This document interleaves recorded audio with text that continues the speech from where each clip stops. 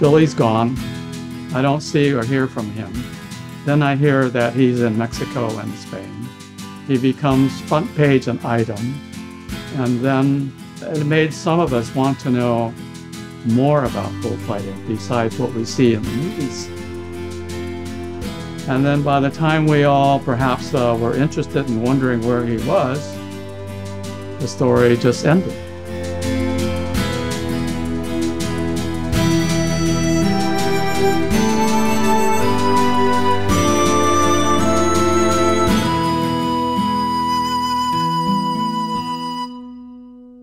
"1960 was to be the first year of serious effort to become a bullfighter.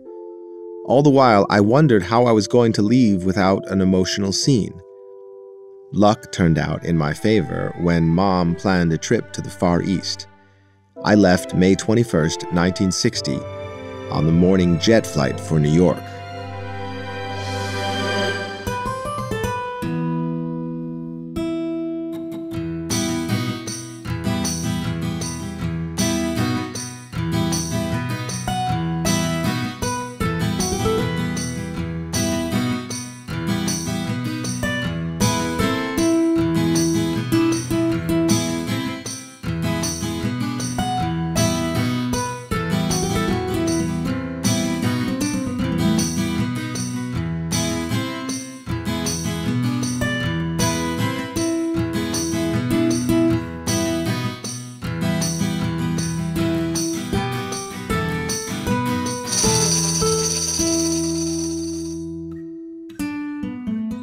You have to understand now, you go around Madrid, Madrid's filled with Chinese. There are hundreds of Chinese shops and hundreds of businesses. At that time, there were so few Chinese in Madrid that when Bill would walk down the street, people would turn and look at him of simple curiosity. Pues hombre, el primer impacto que te da, ¿no? Pues es decir, ¿cómo es posible que un chinito quiera ser torero, ¿no? Porque claro, indudablemente en España se concibe el toreo, pues gente de Andalucía, gente de Extremadura, gente del sur, ¿no? Y que venga una persona de otro país con unos rasgos orientales es pues como bastante difícil de entenderlo y comprenderlo. Well, it was vibrant in the 50s and 60s. Actually, it was, you might call euphemistically, a golden era. There were a lot of great bullfighters, superstars, El Cordobés and the senior Dominguín, and Manolete had left the scene with a bad goring and died, and Dominguín was the upstart. And it was under a dictatorship. Franco was an iron-fisted son of a bitch and knew everything about everybody. It was Big Brother time there. And the regime had a nationalist point of view. So about the only thing that Spanish people did in those days, that they were the only ones who did, was bullfighting. And so that they could claim to be sort of special because they could fight bulls. So the idea of anybody who did not have Spanish blood, so it doesn't have to be Chinese, who was bullfighting, this could not be. He really had a great inside knowledge on bullfighting, not only from the practical point of view, from the experience, but he also read a lot of books on bullfighting. You know, he was almost like Don Quixote. He read so many books on his subject, he was almost going crazy. Que me dijo, dice, fíjate cómo sería que yo en los inviernos me metía en el cine y veía hasta 3 o 4 veces la misma película en castellano para dominar la lengua, cosa que a lo mejor yo lo tengo que hacer en un cine inglés y no soy capaz de tirarme toda la tarde. Y ese sacrificio hacía él por conseguir aprender la lengua española. Por eso digo que él era un hombre de mucha constancia en todo lo que se proponía y lo que deseaba. I was ready to give up on finding a room at a reasonable price, when lo and behold, I found my room on Lavapiés. It was a small room, but the house was clean and the landlady seemed very nice. It turned out I was the first boarder in the house, as she had just taken over the apartment. Luck certainly was with me, since I couldn't have made a better choice. The location was very central, and I could casually walk to La Casa de Campo to train. Yo cuando empecé a querer ser torero aquí en Madrid, con 16 años, pues todo el mundo te preguntaba, ¿dónde vas a entrenar? Dice, pues vete a la Casa de Campo, que allí es donde se entrenan los toreros. Y entonces yo bajé a la Casa de Campo a entrenarme y a querer ser torero. The Casa de Campo in Madrid is a huge park where at any given day, any given time, you could find 10, 15, 20, 30 bullfighters out training. It could be from the novice bullfighter who was out there for the first time, sort of in awe of whoever was out there looking, trying to learn something from them, let's say, up to the figura del torero of that time, which it could have been Camino, Diego Puerta, Antonio Ordóñez, Antonio Bienvenida. Sometimes these guys would come out to basically socialize. Other times they would come out to, again, swing a cape. I went out there to basically practice, run horns, jog, and Bill would come out there and we'd do the same thing, we'd do it together. Y por aquellas circunstancias de la vida, pues aquí había una placita que es donde nos juntábamos y empezamos a entrenar. Y un día aparece una persona, un chinito, un chiquito chinito que quería ser torero, que venía con sus trastos y que dijo que quería torear y que quería aprender también a torear y ya ahí nosotros entablamos una amistad y una confianza. Éramos muchos chicos, todos novilleros, después unos pasamos a matar de toros, otros se quedaron en el camino y así fue como lo conocí yo aquí al principio cuando llegué. He was always good at analyzing things. And he knew that if you really wanted to train, you needed to be able to do a bull very well. So the first thing Bill set out to do was to do the best bull anybody had ever done. I think his model was the dragons in Chinese New Year.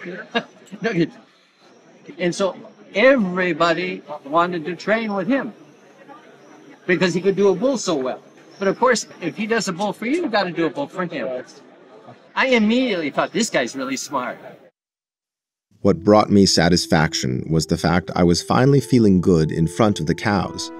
I felt with only a couple more tientas, I would be all set. But alas, this was the only one in the whole winter. It began to rain and rain and rain. During the season, there was perfect weather when I didn't fight, and when I should have been training for the coming season, I couldn't because it would rain. It was beginning to appear like fate was working against me in everything. There's about 7,000 kids every year that try to break into bullfighting. Statistically, 1 or 2 only make it. And so you got 7,000 kids that try and don't make it. Bill knew everything about bullfighting. He knew how difficult it was. And in those days, it was even more difficult for him because he was too old to start out to be a bullfighter. Most kids are 15, 16 when they start. Bill was close to 30. In those days, Spaniards were very nationalistic and felt that nobody could be a bullfighter unless it was in their blood. And Bill, of course, was Chinese. So every obstacle that could be stacked against him was stacked against him.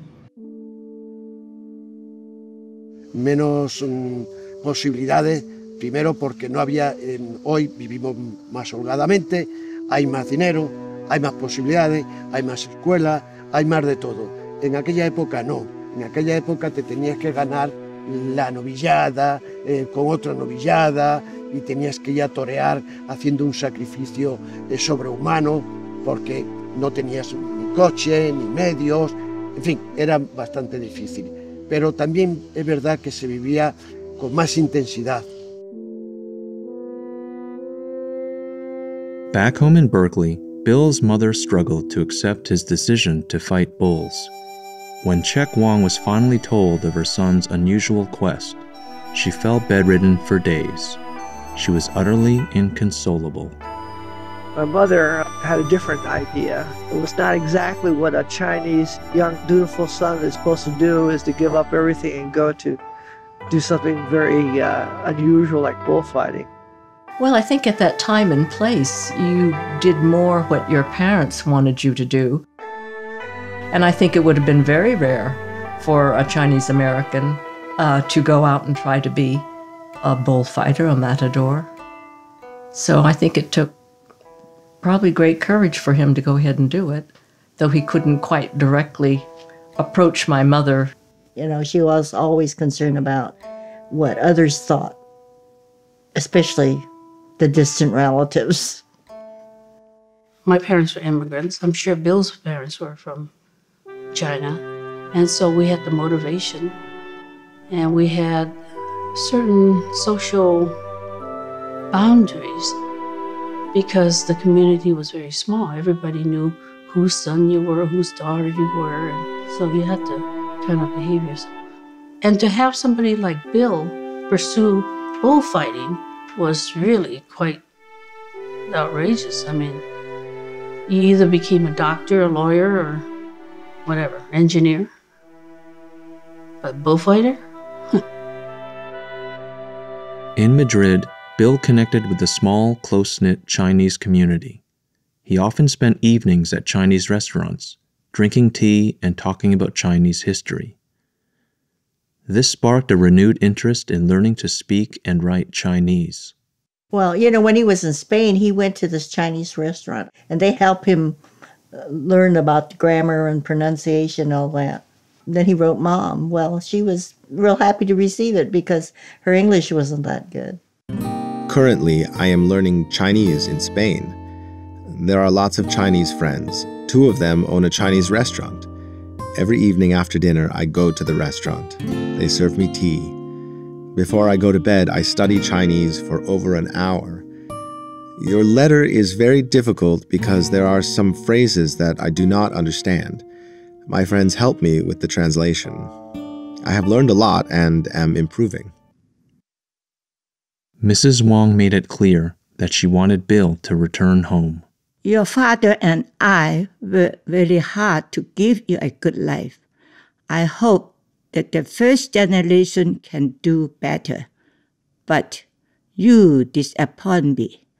I did not know when my wishes would come true. You are over 30 and still do not have a wife. You travel far and wide and never think of home. I feel very sad and hurt. The end.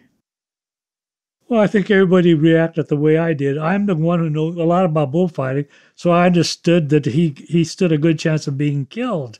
The others tangentially know a little bit about bullfighting, maybe because we were close to Mexico living in Nogales, but I don't think they knew very much. They knew that there was some danger involved, but they didn't know how much danger, and I don't think I knew either until you get into bullfighting. Then you begin to realize how dangerous it is. We all understood. We had even if we didn't speak about it, we knew what our challenges were and what we're up against. And the sacrifices.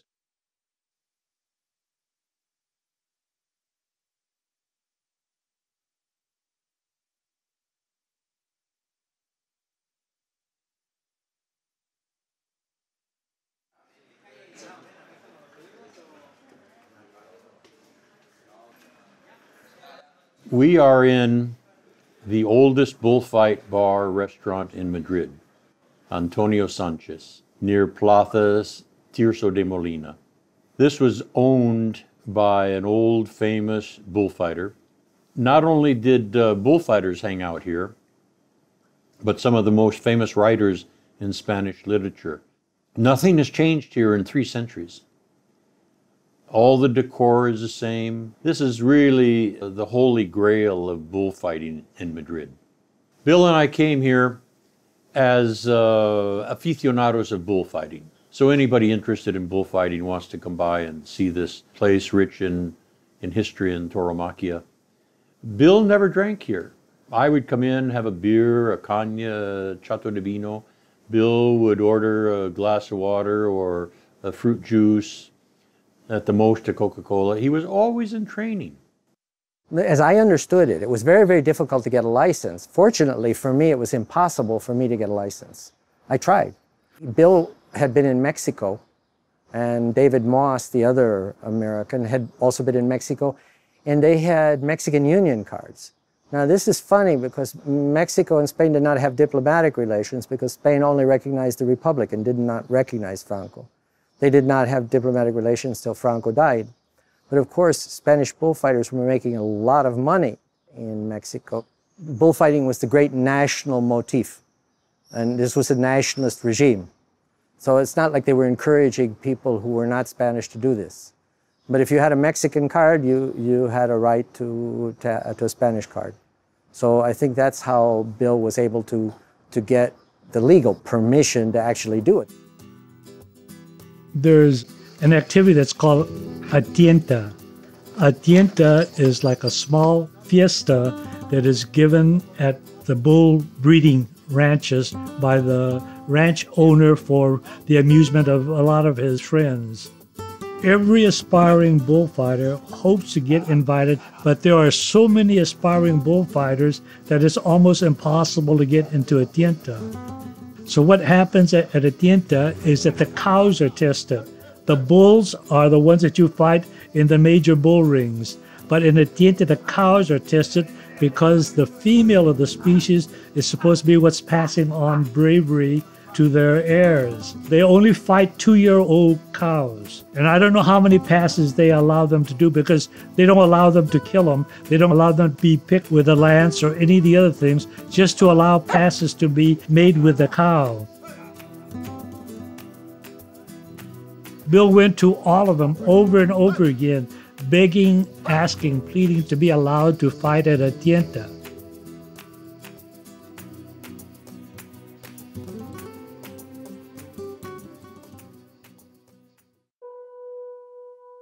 In 1962, seeds planted as Bill walked the countryside in search of tientas finally began to sprout. Domingo Ortega, a retired and highly regarded bullfighter, invited Bill to a tienta on his bull ranch. Well, it so happens that Bill found out later that his landlady at Lavapiés in Madrid apparently had been a richer family before the Spanish Civil War and knew Domingo Ortega, who had a ranch, a bull breeding ranch. So we don't know, Bill didn't know, whether she had continually talked to Domingo Ortega or whether the fact that he came to the ranch and continually pleaded for a chance to fight, suddenly he got a call and said, come to the Domingo Ortega ranch and you're invited to a tienta. All in all, counting aficionados, there were a good dozen bullfighters.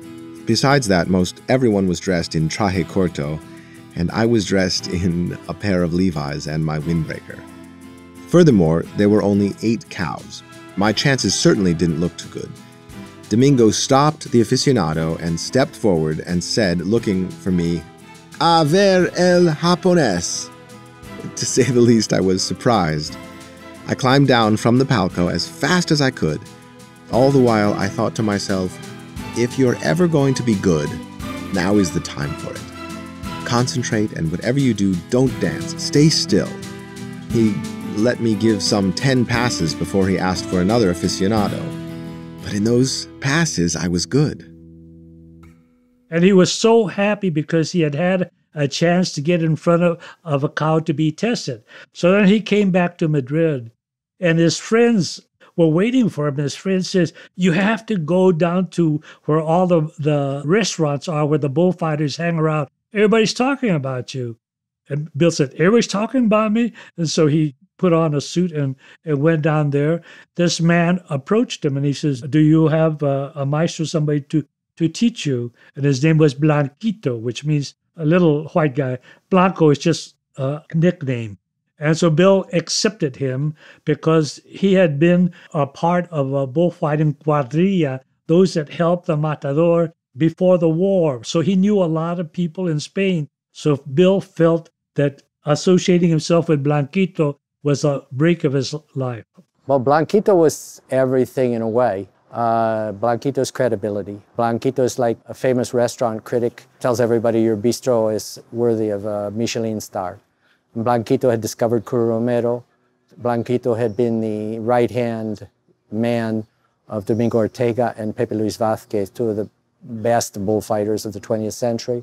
His opinion was very respected. He was morbidly afraid of ridicule, and to have something like a Chinese bullfighter for him was a challenge because it's like having a Martian. There was no racism involved in this because there were no Chinese taking people's jobs away from them or anything like this. This was just this strange person from outer space coming to Tibet and Spain and being a bullfighter. It's like, well, I don't know, I'm thinking of a black person singing in the Beijing Opera.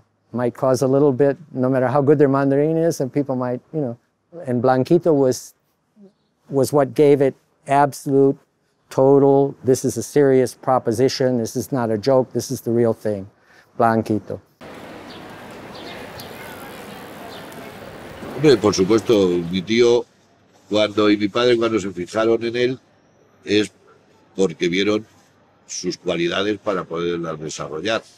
Porque luego ya se desarrollan mejor o peor, pero si no hay un inicio de cualidades es absurdo que un taurino de toda la vida se fije en una persona y en este caso todavía con la sutileza de ser de un país que en teoría no han visto los toros nunca, por lo menos en aquella época. Everybody thought he was really, really good, and Domingo Ortega said to Blanquito, Blanqui, ¿por qué no le apoderas? Why don't you manage this guy? He's fantastic. And Blanquito said, sí, madame. Yeah, and did it. This was a very brave and committed thing of him to do. Blanquito had thought, as a gimmick, it would create more interest if I were willing to dress up in a Chinese costume. He brought out the subject with me, not knowing if I would be agreeable or not. I said, why not? On the day of his first professional bullfight, Bill walked through town in traditional Chinese dress, greeting people as he passed by. The costume was a hit. People lined up at the box office, eager to see what Bill could do in the ring. Blanquito had chosen the smallest bull available for the fight. The bull weighed nearly 500 pounds. I was to kill the second of the 3 bulls. Being my first fight, I wanted to play everything safe. But with reporters in the stands and the possibility of coming out on TV, I decided to shoot the works with the cape and do my trademark move. My Veronica de Perfil was followed by a Chiquilina. The bulls stopped charging, and before I knew what happened, I was underneath the bull. The bull had caught me and flipped me, ripping my talaguia off my right leg. My suit of lights certainly didn't last too long in one piece. I was shaken up. The bull was strong. Everyone looked to see if the bull had gored me, but luck was with me. It was only a scratch without any importance. The banderillas were placed, and I dedicated my first bull to the public. Naturally, journalists and fans of Bill wanted to know why he, an American-born Chinese, chose to become a bullfighter. The likely answer is complex, rooted in a number of major events that occurred in Bill's youth, starting with his birth in the Mexican border town, Nogales, Arizona. My father came to the United States, and he was in Los Angeles originally, and he was going to mechanic school. This is around 1920. So cars were new all across the United States. There were some Chinese in Nogales, Arizona, who wanted to go back. One man in particular who wanted to go back to China to get married. All Chinese had to work, so there were no extra people around to ask to take care of their grocery store. So they said, there's a kid in Los Angeles is going to school. Maybe you can convince him to come and take over your store for a year. My father said, I'm a student. What do I know about running a store? And he put a guilt trip on my father by saying that if you don't do this, I will never get married, I will never have children, nobody will ever come and pray at my grave. And so after a while, my father said yes. So he went down to Nogales. In the year's time, he found out that it wasn't that hard. So he decided to stay in Nogales. The ability to stay in the United States had to do whether you were in commerce or not. So because my father created his own grocery store, he was in commerce, and so he was able to bring my mother over. Nobody else, no other Chinese women could come back unless they were wives of somebody who was in commerce. Bill's mother left Taishan, the family's village in the Guangdong province of China, to join her husband in Arizona. My father had several stores in Nogales before he ended up having the biggest store, which was not big by any standards today. It would be considered a mom and pop grocery store. But it was a grocery store that the ranchers came in to buy on weekends. My mother actually had a neighborhood candy store, and you could make money just selling candy. This is during the Depression. Oh, sure, there's prejudice every place, but I don't think we noticed it very much. During the 40s, no apartment house was rented to Chinese. No hotel would rent to Chinese. And as a matter of fact, a petition was passed around to kick us out of the store. But there was another Chinese store a couple of blocks down, so the petition apparently didn't go very far. Every Saturday, we'd go down to the store to get our dime, 10 cents, so we could go to the afternoon movies at the movie house. I think maybe my biggest memory is on 4th of July. So whatever firecrackers were not sold, my father gave it to us. And so we'd have a whole crate load of firecrackers, and we'd shoot them all on 4th of July. And we had an uncle who helped us, and we had skyrockets that would go up in the air. And we started a fire on the hillside because of those skyrockets.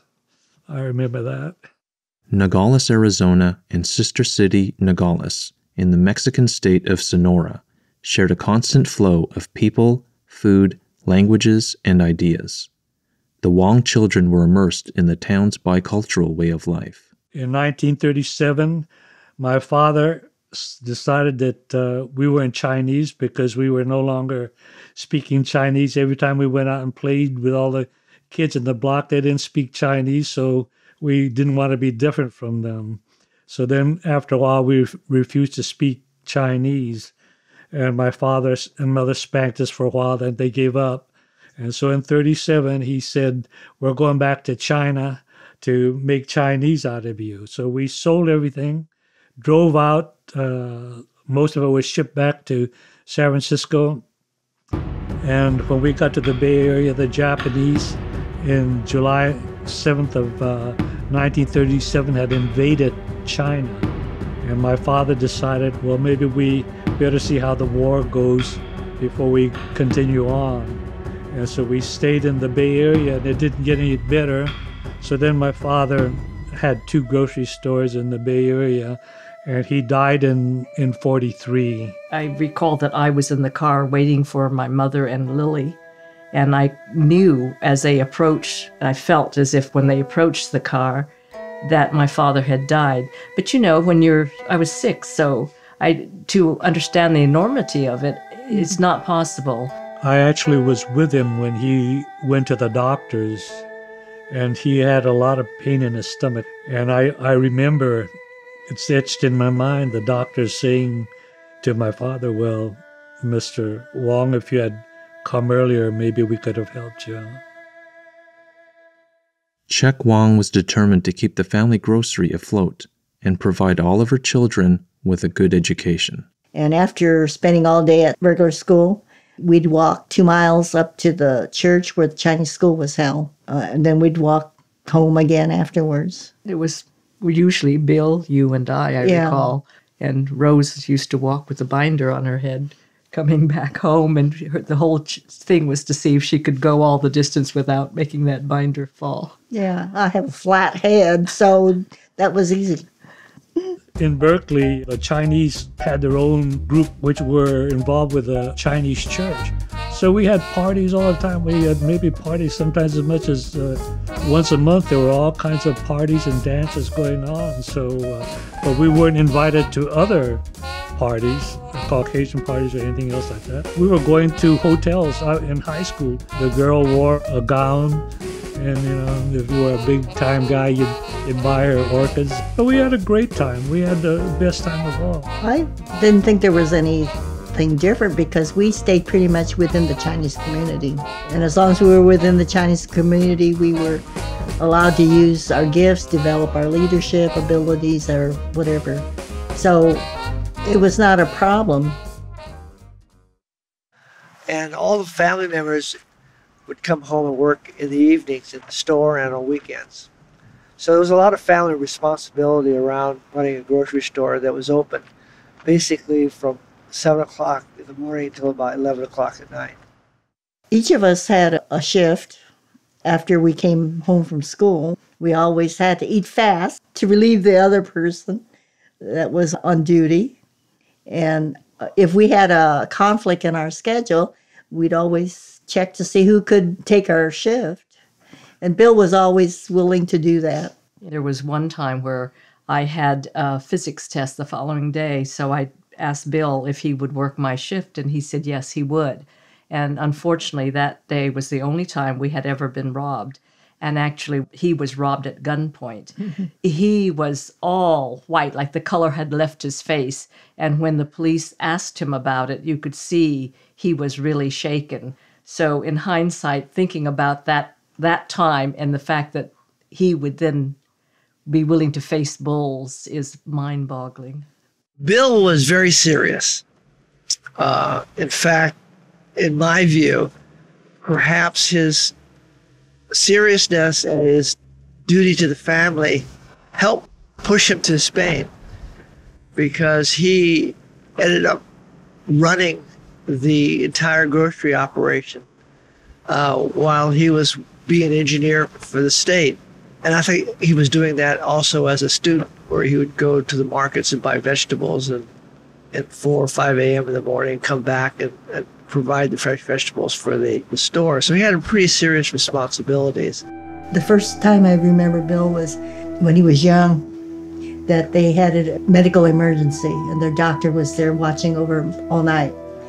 And I think he was like 2 years old or something like that. When my mom was talking about Bill and he being sick, she said that he had ballooned up. He was really huge and large, and he was still in his crib.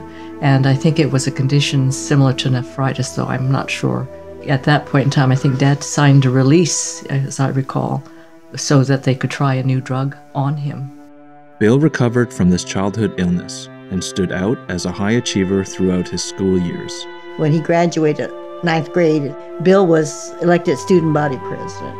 So that when he went to high school, he was elected 10th grade president. And so he was on the board of what they call the Board of Control as the president of the 10th grade class. Well, you have 3 junior highs coming in together, and he's the first Chinese, I think, that ever was given a position like a 10th grade class president. Well, you would get this regular childhood taunts, right? Chinaman, that kind of thing. As you're growing up, I remember when I was younger, probably in Columbus School, I got that. But also, actually growing up in Berkeley was very good because it allowed you to interact with other people. Also, when he was in high school, he was elected into what you would call the elite circle by the whole class, and it included students of all races. So he probably never felt any kind of bias because he was accepted as a Chinese and an Asian at the high school level. Bill, probably of all the kids that grew up in Berkeley, had the most athletic ability. He was tall, he was fast, he was agile. He was very athletic. Across the street from us, there was a ping pong table we used to play, and I thought I was pretty good until I ran up against Billy, of course, and he just beat me handily. It didn't matter whether we played football, softball. He was adept at any sport that he really wanted to take up. We hit it off pretty well as friends because we had the common interest in basketball, and we played on the junior team the first year. But I always considered him a much better player than I was. And again, he always made friends with everyone, and he was just a smooth, coordinated person. Bill was very disappointed when they said he couldn't make the varsity because he was too short. Bill was the tallest of all of my brothers, so I thought, he's too short? Bill's too short? I think he was about 5'10". They said, well, you have to be at least 6 foot. We also had a Chinese basketball team, which was affiliated with a Chinese church called Berkeley Chinese Athletic Club.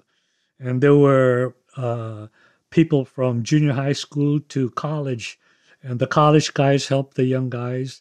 And we played in a church league, and we played against other Chinese like Fresno and Stockton and San Francisco. So we had different kinds of leagues that we played. Because he was so smart, he skipped a couple of grades, and so he graduated early. He was quite young when he graduated, even from the University of California. So he worked about almost 5 years. And usually by the time you've worked 5 years, you should be eligible to apply for your engineering license. And when he applied, they said he was not old enough yet. He had to be 25, even though he had the years of experience. Bill went to work for the state of California, which would be called Caltrans today, the Engineering Highway Department. And he came up to me maybe 4 or 5 years after he'd been working for the state. He said, you know, I'm getting fed up with this. I'm going to do something else. I'm going to become a bullfighter. I've been involved with bullfighting for a long time, and I brought home a book in English about Juan Belmonte.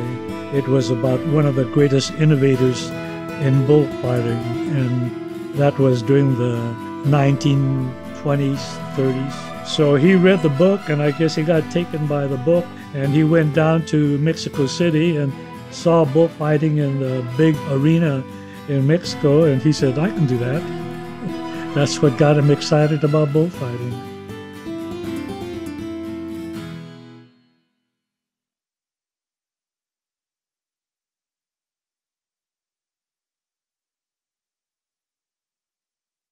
Everybody comes down here, and the police are at one end of the street, and they don't know where they're going to form the line, so everybody's mixing around. And at 8 o'clock in the morning, the police blow the whistle, and the guy stands here, everybody gets in line. And Bill and I were buying tickets to scalp. We didn't know each other. And we fell into line together, and he bought his season ticket to scalp. I bought my season ticket to scalp. And here's where we met, right here, buying the bullfight tickets. This was May '64. 500 people rushed to get in line. Bill and I ended up about 5 hours away from the head of the line. But when my wife brought me a sandwich a couple of hours later and we started speaking English, Bill introduced himself. He said he was from California, I was from Iowa. He was a bullfighter, I was a Hemingway fan, a bull bum, following the bulls. And from that day on, we saw each other almost every day for the next 2 years. We started having lunch together around the corner on Calle de la Cruz in the restaurant Madrid. That's where all the poor bullfighters sort of hung out and had lunch. Well, we all agreed that we'd help support him, and everybody was sending $20 a month to him. So we would ride him once a month. We never felt that he was taking advantage of us. Spain at that time was the cheapest country in Europe. So if you're buying a bull, this is a bred bull. A bull would cost about $200. That was a lot of money. The average peasant in Spain could live a whole year on $200, American dollars. Some people had sponsors. There was financial support to maintain them there. Some of us had to be a little more creative and find ways to sustain ourselves. He did what we all did as expatriates in those days, trying to survive. We worked as extras in the movies. Hollywood is making a lot of spaghetti westerns and also some big films like Dr. Zhivago and The Hill. And so we usually got not acting parts, but extra parts.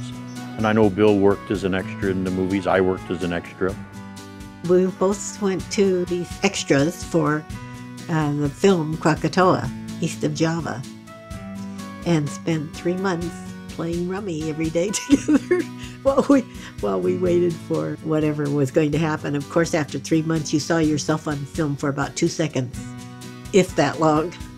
It was a means for Bill to earn some money, too, so it was fun. I mean, it was, while he was doing things in between his training and between his bullfights. You know, I wasn't working, wasn't doing anything, and he said, let's just go. And, you know, they'd hire any of the Chinese that were there. And the only thing that I know that we put a stop to, they asked us to jump in the ocean, all the Chinese, and we said, no, we're not going to do that. So they had to hire Spaniards to come in and jump in the ocean because we kept saying, there's sharks over there. We're not going to jump in. I think he was in a rental place that had no hot water or heating, and that's why when I came home for Christmas or was gone for the weekend, I would let him say, come on over and warm up in my apartment. Bill was a miser, and he didn't really spend money on anything. He was always very proud that he could get 21 cups of tea out of one tea bag. And that was the kind of person he was. Now, he walked to many of the ranches looking for tientas. And of course, when he did get a bullfight, well then, you know, the impresario would pay and his manager would take him in a car with the cuadrillo. But, you know, Bill led a very monastic life in Spain. He never took a taxi in Madrid. He never took the metro. He never took the bus. He walked every place in Madrid. When a friend asked him to look after his camera equipment, Bill became enamored with the art of photography. He took the camera everywhere, capturing images on walkabouts in Madrid and on his travels throughout Spain. Bill, ever pragmatic, soon found a way to profit from his new hobby. When I returned home at 10:30 at night on New Year's Day, I saw a bright light on the street. At first, I thought it was fireworks set by young people to celebrate the New Year. But as I got closer, I saw it was a car burning. I had brought my camera to take pictures of the night lights, so I took a few pictures. After the firemen came and put out the fire, I thought the photos might be worth something. I hurried home to develop them. I sold 3 photos to 2 newspapers. I used the money to buy a coat and 3 sweaters on sale. Bill had plenty of time to take pictures. Bullfights were few and far between.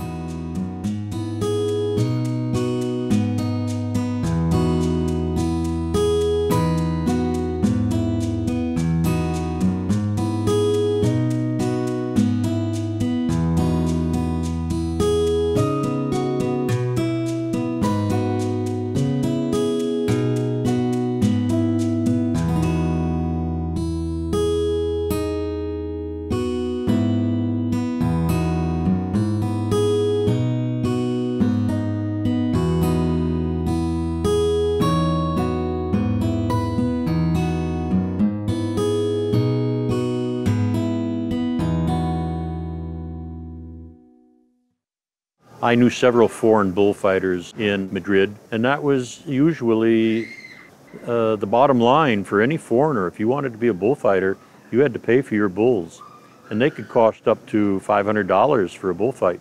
Bill's manager, Blanquito, by all accounts an incredibly proud man, was very selective about when, where, and under what terms Bill could fight.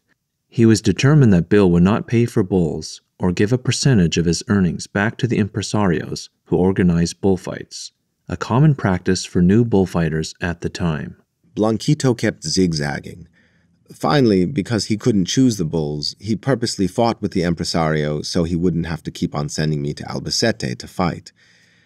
He also refused to let me fight in Pamplona because it was postponed from its projected date. I found myself not fighting because of the fear of my manager that a poor performance would do me more harm than good. He wanted me to be good, but without getting the experience I needed to improve. It certainly was not logical, but then it never is. I was to wait and fight in the pueblos at the end of the season, so if I was bad, no one would know. It looked like a temporary setback with another long wait since these fights in the pueblos didn't start until July or August. I went with him to several fights, but, you know, he was not like fighting 70 fights a year. You can count the fights, you know. Cartagena, Valencia, San Sebastián de los Reyes, Vista Alegre. And by the time he got to Vista Alegre, he was really getting the hang of it. You need to be brought along. You need to to fight lots of bulls and lots of cows in the country to get your technique together. Facing a dangerous beast in the ring wasn't the only difficult part of bullfighting. After a turbulent bout in Toledo, Bill was forced to leave without pay. In a mess, I entered the infirmary. They put a stitch on my eye and put my finger back in place. After dressing, we had to wait, as usual, to get paid, but now came the joker. The mayor haughtily threw 3,000 pesetas on the table as payment for my performance. Blanquito reminded him that the minimum by law was 5,000 pesetas, but would accept 4,000 pesetas, which would cover my expenses. The mayor said no, very definitely, and there things stood. My manager refused to touch it. The banderilleros went to talk to the mayor, but he wouldn't budge, and we left without receiving a penny. One of the problems Bill had when he was getting actual experience out in front of the animals was that he had been aesthetically influenced by Juan Belmonte, who was fighting bulls in the 1920s, where the whole way of standing was a bit different, and he had adjusted. He had it pure Belmonte with the cape, with a big cape from the very beginning. Bill's adjustments and where you could see his progression was with the muleta, with a small red cape. He was very uncompromising about the art, that it should look like this, it should be like this. And so he started out very much with an aesthetic of a 1920s bullfighter, but after about 4 or 5 fights, he was well into the 20th century. Pues él era un torero muy peculiar, muy personal. Tenía su propia personalidad, su propio criterio de entender el toreo como él lo entendía, como él lo quería realizar. Vamos a decir que él no entendía de las escuelas. Entonces, en España hay diversas escuelas, está la sevillana, está la rondeña, está la castellana. Él no se decía, yo prefiero coger esta escuela o me gusta más este estilo. No, él se demostraba tal como era, como él lo sentía. Pero bueno, aquí con nosotros, que somos, vamos a decir, los toreros del centro, puesto que él estaba en Madrid, pues yo creo que se ajustaba más al toreo castellano. I had already written a guidebook to Madrid. It was quite successful, and I wanted to write a small guidebook on bullfighting. But I realized right away that Bill had a lot more knowledge about bullfighting than I had. Although I was the writer, he was the expert. And so I asked him if he wanted to write it, if he was capable of writing it, and he took it on, as he took on everything, as a very serious job. And Bill wrote a brilliant chapter on how to judge a bullfight. It was really classic, and I've never seen anything come as close to truly judging a bullfight as what he wrote. Bill came up with the idea of the 4 L's in Spanish.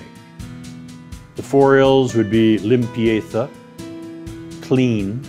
In other words, the bull never touches the cape or the muleta. The second L was lentitude, which means slow. You want that pass to be slow, but the bull never to touch it, but never to be rushing it, never to be very far away from his nose. The third one is longitude. That means the longer the pass, the better. Paco Camino seemed to have an arm that could stretch out forever, and those passes seemed to never end. And that's one of the great qualities of a pass, how long you can make that one pass last. And then the last L was ligazón, connecting your passes, having continuity, not just making one pass, but making 4 or 5 together, always keeping it clean, keeping it slow, keeping it long, and combining them. And this was the way that Bill judged bullfighting. Meanwhile, journalists continued to contact Bill, curious about the Chinese-American bullfighter. His news coverage spanned the globe from Spain to Malaysia to San Francisco. Bill's mother collected magazine covers and clippings and assumed her son had won fame and fortune. Why? You are all grown up. and you have great success in your endeavors. You are smart. You should take good care of your body. Now you have fame and money. You are on top of the world. You have brought much glory to your ancestors and your parents. You also brought glory to the Chinese people. The Wong family is very proud of you. I will be comforted when you come home soon. Bill's next letter home to his mother explained the truth. After I read the newspaper, I understand that you think I have lots of money now. I have fame, but not much money, so I cannot come home for Christmas. Elder brother Bongit and elder sisters Yim Yung and Yim Kwai and younger sister Yim Lin send all my money to me. Bill was also a success from the point of view of people who knew what they were looking at, said, this guy is the real thing. If he had come into Las Ventas and cut 2 ears off a novillo in Las Ventas, which he would have been perfectly capable of doing, that would have been a different story. The body is intelligent and has physical fear. I mean, I've been with Bill on the days before a fight, and all bullfighters suffer during the day. It's a high nerve situation. But he was very, very calm. For Bill, his fight on July 7th, 1967 at San Sebastian de los Reyes was to be the pinnacle of his bullfighting career. The crowd was loud and passionate. The Chinese ambassador to Spain was watching from the stands. Bill was gored in the leg but continued the fight. In finish, he would never get another chance in a large bull ring.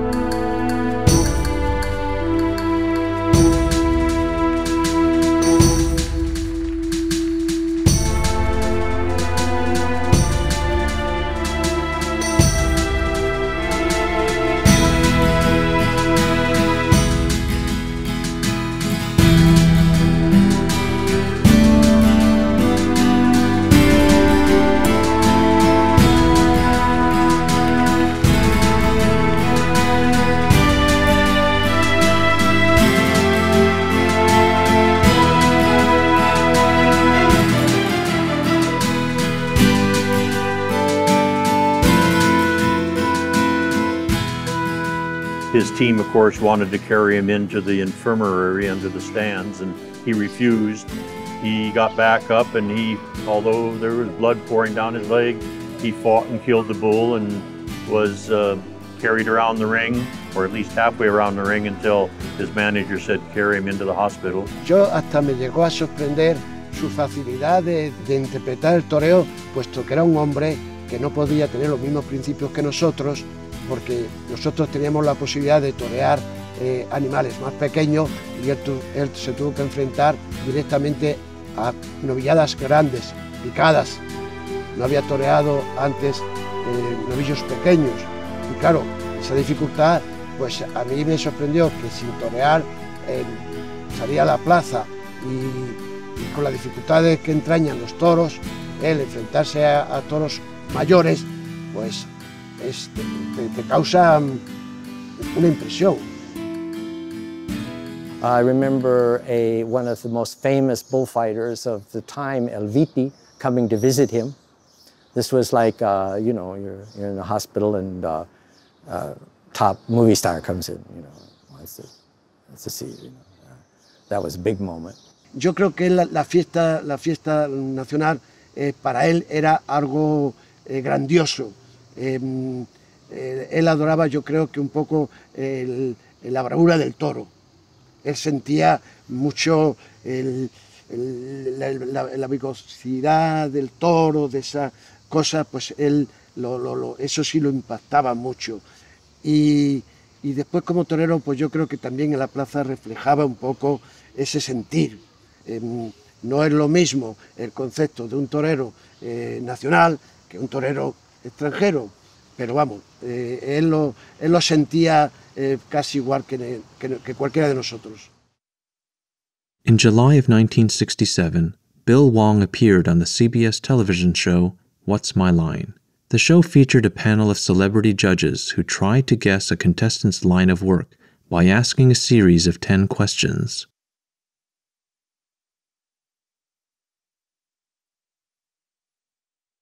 Right, sir? Mr. Wong is a bullfighter. He's a novillero in Madrid, which is the quintessence of excellence in the field. He has a nickname. Now, the great El Cordobés retired this week. Yeah. And we will hope that, since this is the career that you chose, that El Chino, they call you. El Chino. Well, sometimes, not always. Well, but they'll pick it up. The Madrid public is strongly in favor of our novillero, who one day will hope to be a matador. This is fantastic. You are very happy in the choice that you made? Oh, yes, that's why I'm in it. It's something I wanted to do. You want to do. How many it's terribly bulls have you dangerous. killed by now, Mr. Wong? Very few. I've killed roughly, let me see, around 20, I suppose. 20 or 30. It takes extraordinary skill and courage, and I congratulate you on your courage and your skill. Nice to have you with us.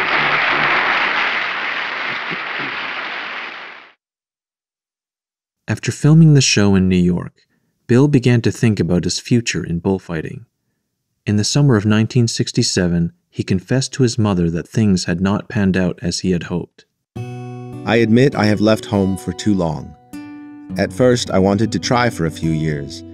Now, more than 10 years after, I still have not completed my bullfight ambition. I need to determine whether to continue. Like you, I hope to succeed soon, but this is God's plan. These past 10 or more years, I have not accomplished much besides bullfighting. The most important thing is I have embraced Chinese culture. When I was in the States, I often tried to learn Chinese, but there were always other things that were more interesting at the time. Here, I succeeded to learn Chinese and embrace the Chinese culture. I will not lose this. In 1968, Bill's manager Blanquito fell ill and passed away. Without his respected advocate, it was difficult to find impresarios willing to book him for fights. Bill's bullfighting career in Spain came to an end. But instead of going home, he decided to return to Mexico for one last try at bullfighting. In December of 1968, Bill settled in Mexico City on a tourist card and began making the rounds. He visited bull ranches, looking for the right connection to help get him back into the ring.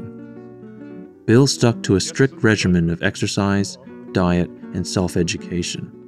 He read books on theosophy and meditation and physics. His siblings continued to send money. 6 months later, in May of 1969, Bill finally decided to give up bullfighting for good. His tourist card was about to expire, and although he met with ranchers and impresarios, Bill had no prospects for a bullfight. Exasperated, he wrote to his sister Florence.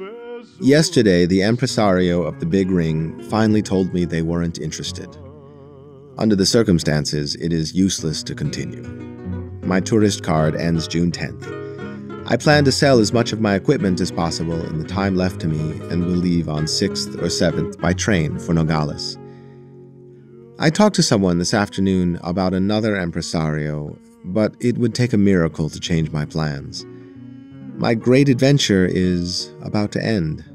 It's not as I had hoped, but there's not much I can do about it. Before Florence could reply, she received another letter from Bill. Although I didn't believe it would happen, it seems a miracle has come to pass. After writing of my intention of going home, I was interviewed on television. This afternoon, I'm going to fight on a nearby ranch, and now the second most powerful impresario in all of Mexico is interested in me and will give me a paper so I can fix my status in Mexico for another 6 months. After 6 months of drought, the life-giving rains have finally come. Naturally, I take everything as a sign to stay and have decided to do just that. Bill began to receive invitations to fight in tientas and small ring bullfights. As in Spain, most of the bullfighters in Mexico paid to fight. As long as it didn't cost him anything, and even better if they offered pay, Bill would show up. Back home in Berkeley, Chek Wong gathered applications for medical school. Bill had expressed an interest in studying medicine once his bullfighting career was finally done. She looked forward to reuniting with her son, who she hadn't seen in over 10 years.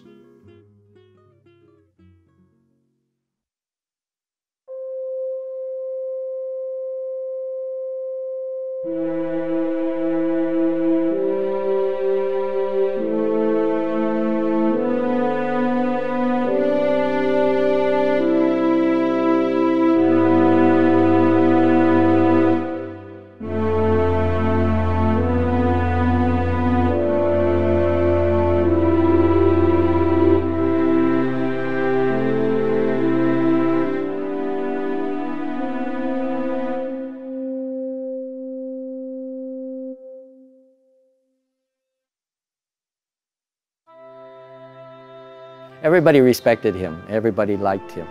And that was very important to have him as a friend those years because it was somebody I could sort of imitate. It was a role model for me and really, really important in my life for that reason. The stuff I learned from Bill, just observing Bill, how he handled people, how he handled himself and all, was just precisely what I needed at that age to... Hay una cosa que me impactó de él, es que sinceramente era una persona, él estaba muy preparado. Después, la afición tan desmedida que tenía por querer ser torero era otra cosa que él rayaba ya lo imposible, de todos los días, el sacrificio, que venir desde su pensión aquí y para allá y entrenar y todo esto, pues esto también me causó una impresión. Pero vuelvo a repetir, lo que me impresionó de él es la persona, la capacidad que tenía, lo inteligente que era y cómo él afrontaba esa situación que no era nada fácil también para él. I would say, Billy, I think your role in life here is to carry on the American dream for the rest of the Chinese that were, or Asians that were living here in the United States. And you've done a good job of advancing the idea that in America you can be what you can be. I want to hear the whole story. When did you leave? How did it come about? Tell me every detail. let me see the pictures. And I would congratulate him and say, I'm glad you did it. I'm glad you succeeded. You met the challenge. Good to you, Bill Wong. Oh boy. Well, I got very emotional. I'm getting a little emotional right now. I wish to devil we had spent more time together and just talking, and what life is about and what how our lives have gone on. I think Bill took a high road, a much more exciting one, and I took a more conservative one, but we probably both ended up in the same place. I'd give the world to talk to him at this time. Well, I would say to Bill that I was really proud I met him. I mean, I looked up to him, and I think he really broke out of the mold that parents expected of their children at the time. I admire that. Gosh, I wish I had joined you in Spain when you were going through all this. I wish I could have done that and shared that experience with you. And I'm happy that he really did what he wanted to do. I think that was very, very important. I hope that all of us could do that. We just talk old times and tell jokes, that's all. There's no deep philosophical stuff here, even though I'm Chinese. Proud of you. Proud of what he's done or what he attempted to do. And I guess what I really would have wished for him, that he had come home to see my mom, because he did have an opportunity when he was on What's My Line, and he was in New York. We had driven up from Wilmington to see him, and we only had a very short time with him in our little Valiant there, and he held the youngest too. And we had asked him if he was going to be able to go home, and he said no, he just was in for the show, and then he was going home. And of course, after he passed away, I guess that was the one regret that I had for my mother, is that she did not have the opportunity to be with him again. Hombre, me alegraría que lo que le pudiera decir sería mucho, pero sobre todo me alegraría que hubiera seguido existiendo, que hubiera vivido. Ya lo que le podría decir más o menos, yo creo que ese significado ya no tiene importancia. La importancia es que me hubiera gustado que hubiera seguido viviendo, aunque hubiera sido en México, aunque hubiera sido en Estados Unidos. We had a very close and interesting relationship without ever mentioning it to each other. Neither one of us was very sentimental. I came from the world of boxing, he came from the world of bullfighting. Our sentiments we kept to ourselves. We both like to consider ourselves professionals, but we had that feeling without having to say one word. I always say he's a Hemingway hero. Bill was about being authentic, not about making it. Who knows? There are a lot of good bullfighters that never get anywhere. No bad bullfighters ever get anywhere. And some very fantastic bullfighters, through one thing or another, don't make it. So making it is, if you knew Bill, making it wasn't what Bill was about. Being Bill Wong was what Bill Wong was about.